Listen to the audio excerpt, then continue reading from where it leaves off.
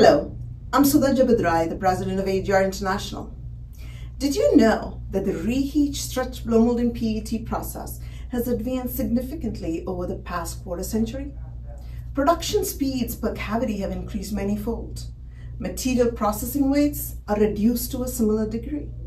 To reduce the carbon footprint and to reach your sustainability goals, the use of rPET material is also on the rise. This high-speed, light-weighted, and rPET process is no longer a fit for antiquated manual process control methods.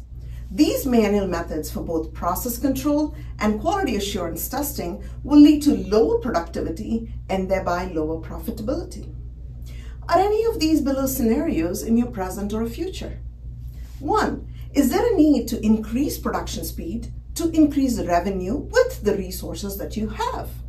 2. Is there a need to reduce cost by lightweighting the preforms, yet yielding the same high-quality bottles? Is there a sustainability drive to go green, forcing you to go into rPET?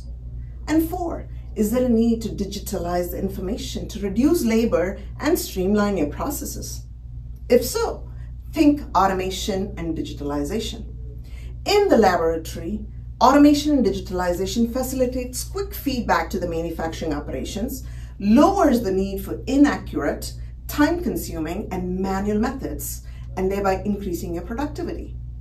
On the production floor, digitalization and process automation deliver increased factory productivity by controlling the processes, facilitating predictive analytics and targeted maintenance, lowering your running costs, delivering high-quality bottles, lowering your scrap rate, and thereby increasing efficiency. The only way to be successful in these driving demands is through automation and digitalization. We look forward to seeing you at the Injection, Blow Molding, and PET International Summit in Mumbai on June 26th and 27th. See you there.